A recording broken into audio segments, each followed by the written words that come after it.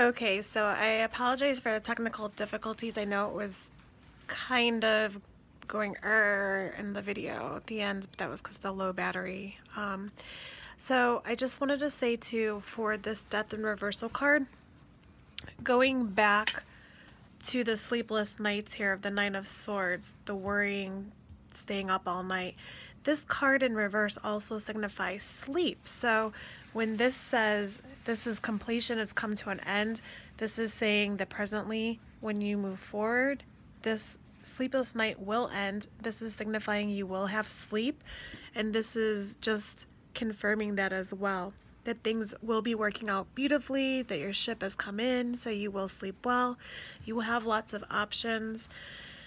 This card is also confirming with fair decisions, your angels are aware that you have concerns, but be assured that there's nothing to worry about. Stand your ground and know that heaven is shining its divine light upon the situation and all is being healed. So take time to review all the details thoroughly. Forgiveness will bring peace to everyone involved.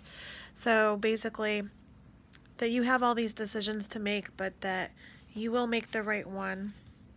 You will be the Queen of Wands in this future unfolding, manifesting your dreams.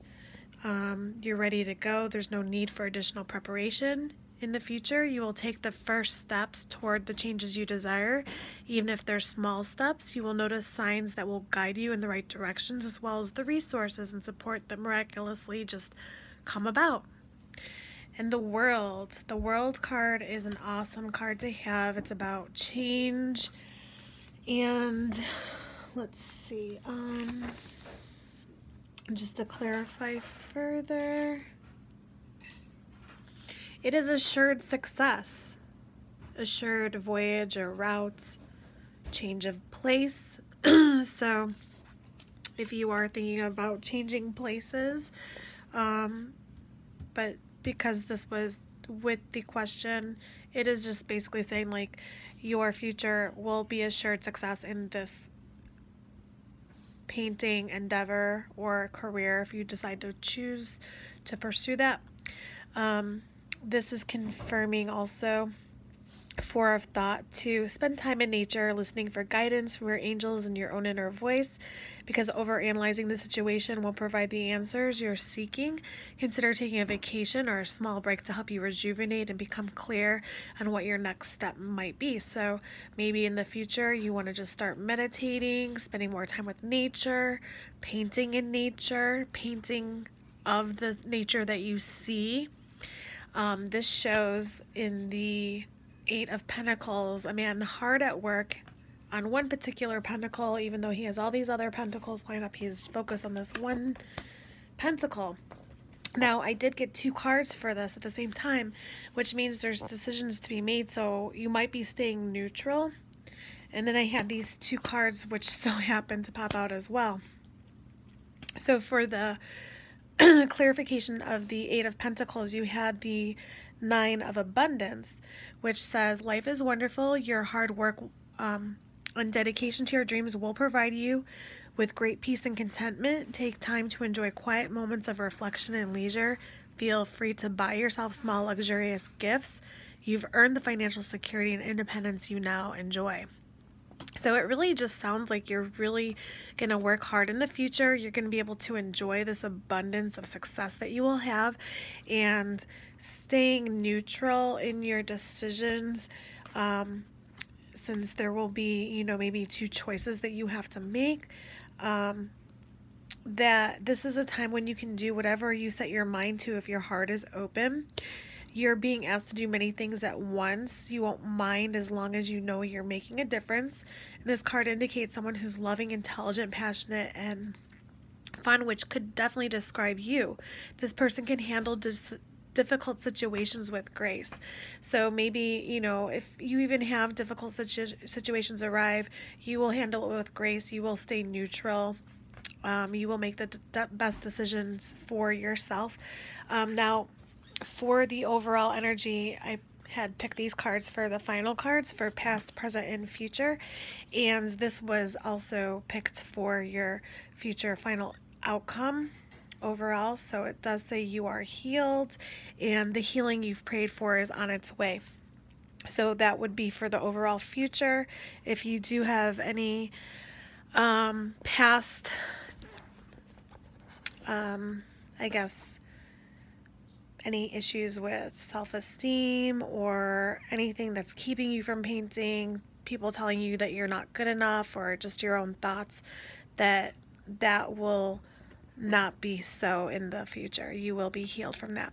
As well, in the past, the card for overall was sexuality, which I thought was an unusual card to get for the past, but let's go over it. The card meaning says your sexual self needs some attention.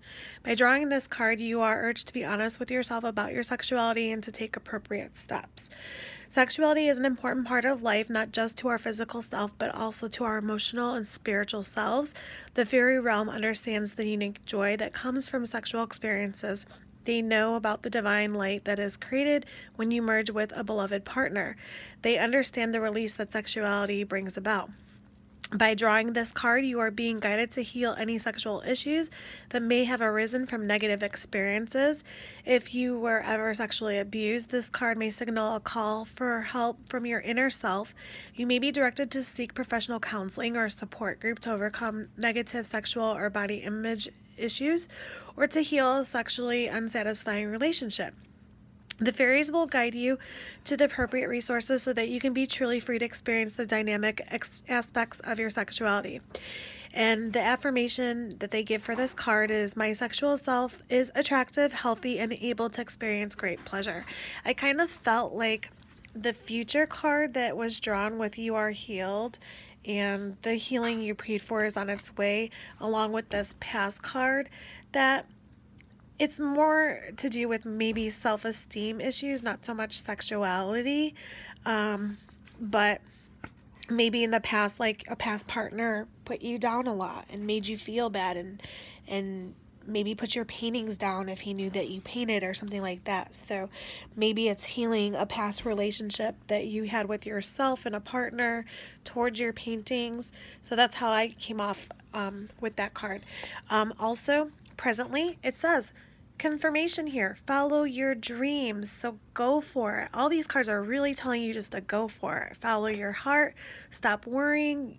Everything that you want is going to happen, and the people that you don't even know are just going to magically appear and help you, and you're going to find these resources to be helpful. You may have to travel for them, but there's so much support and guidance in your life right now. Even as a loving partner, this King of Wands here is helping you and healing your emotions from the past as well. So now in the future, this is you. The butterfly, I think, is self-reliance. So I think that's beautiful. I just want to go a little further, if I can, on the self-reliance card. So I'm going to read this a little bit. It says, sometimes we feel frightened and want to get reassurance from another person that everything's going to be all right. By drawing this card, you are reassured that everything you need is provided to you. You can rely on yourself and your own spiritual gifts to manifest all that you need in your life. Although your manifestations are the energy of spirit that often funnels through other people, it still originates with your own thoughts. This card also counsels you to filter out negativity that may sway you from listening to your own inner voice. Don't let naysayers talk you out of fulfilling your dreams.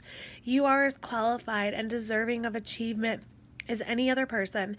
With focus, intention, and divinely guided action, your dreams are becoming reality right now.